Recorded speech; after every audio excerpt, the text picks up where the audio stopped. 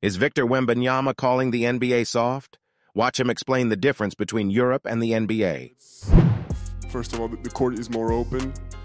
It's going fast, but it's less physical, and I get fouled a lot, but not as much. Nothing to compare. And yes, and players are just flying, you know. Out there it's more on the ground, pushing on the ground, big box outs. Here it's great athletes, the best in the world, way more talent. And yeah, but I like this better though.